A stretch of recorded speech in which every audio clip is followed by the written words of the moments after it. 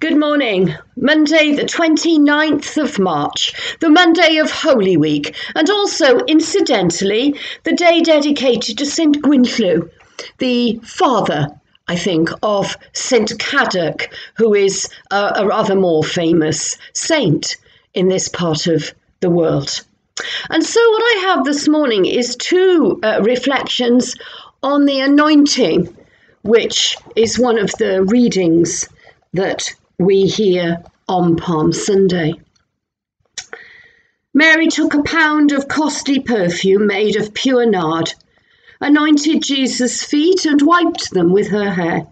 The house was filled with the fragrance of the perfume. My sister calls me complacent, lazy even, and she has a point, for too often I leave her doing the work while I swan around doing nothing. Yet, funnily enough, she admires me because I'm able to stop and stare, to appreciate the special things in life, and to let it show how much they mean to me. She finds that hard, you see, for always in the back of her mind, there are jobs to do, many distractions, so much else to think of. She's somewhat shy as well, not repressed or anything like that, but inhibited enough to want to hide her feelings and to keep them hidden from the public eye.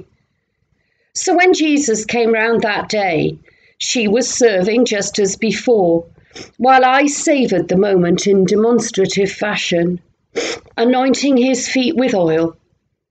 I can't help myself, for I saw Jesus there, so good and caring, so vulnerable, and I wanted to show him that even if the world was turning against him, I loved him as much as ever.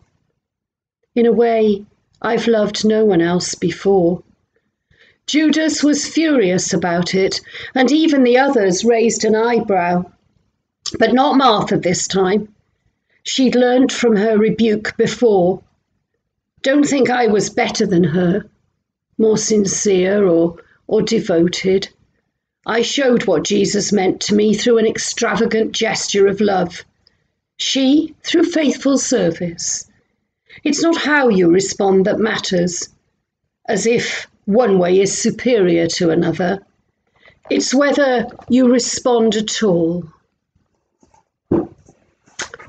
And this one is really lovely.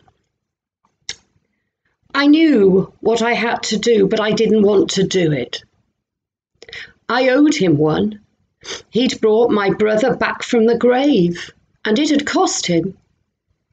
It wasn't the first time he'd done it. There had been others too. A daughter of a synagogue official, a son of a widow. He knew what he was doing. And he knew now that he was going to die very soon. His disciples refused to believe him. I didn't want to lose him, but I didn't want to hold him back. I knew that he must walk his own road. I wanted to help him. But how do you help someone you love get ready for death? It's a hard question without an easy answer.